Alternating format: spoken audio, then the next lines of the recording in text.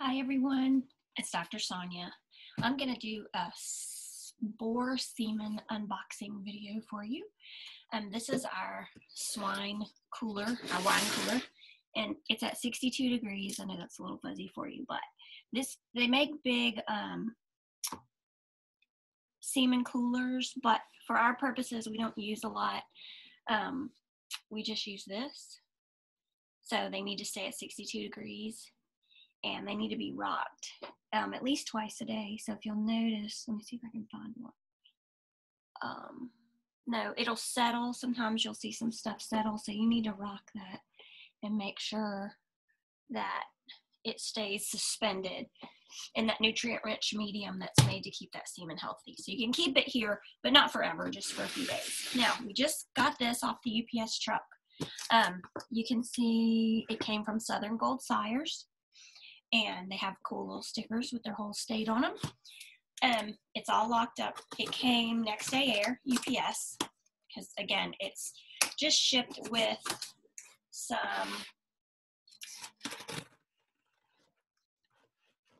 ice packs that aren't frozen. They're just cooled because again, it's cooled, it's not frozen. So if you were breeding a cow, it would be cool, it would be frozen, but we're breeding a pig, so it's cool shipped. So they're going to give us a nice catalog with everything in it, our invoice. Now, inside is the styrofoam pack. Open it, and on top, these, again, they're not frozen, they're just cool. They're cool to the touch.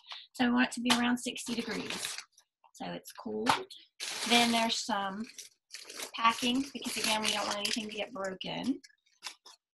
Right, and so it's really packed well. They do a good job at Southern Gold packing. So again, we're in another cooler bag. Okay, and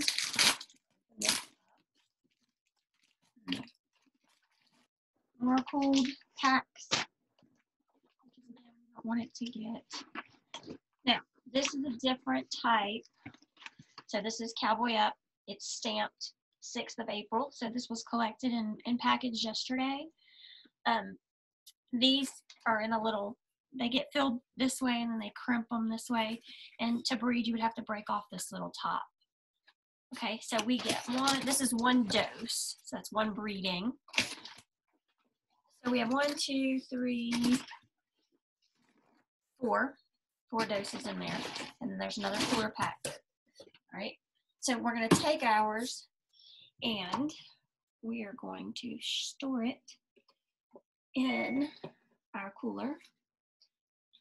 And again, you don't want to shake it, but you want to rotate it. We'll call it rotating. So these are the two different types of bottles. Okay, these don't require the crimper. These are a special, more of a commercial versus a smaller. Boar stud will give you, the smaller ones will give you the screw-on tops. The bigger ones will give you these because it's more commercialized kind of packaging. And we'll stick them in here. And we'll keep them at 62 degrees. We will breed our gilt. We have a spot gilt. That's what that semen just was. There's some crossbred semen in here. There's some Duroc semen in here. And there's some, that was just the spot, the Poland spotted China that we just got. So I hope that helps you.